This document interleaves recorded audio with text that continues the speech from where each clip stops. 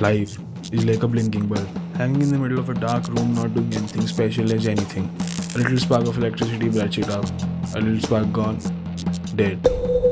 Total darkness. Exactly as life. A little spark of happiness brights you up. Everything is happy. Everything is colorful. A little spark gone. A moment of sadness come.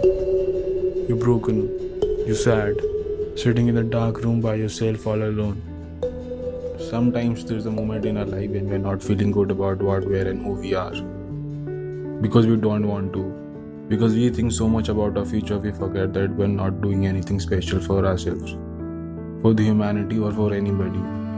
Nothing. Zero. Albert Einstein once said, "I never worry about the future. It comes soon enough." Live in the moment. Remember that bulb hanging in the dark room, just blinking constantly. Don't run for happiness. Run for your dreams. Run for what you want to become. And happiness will always be there. Do what you want to do.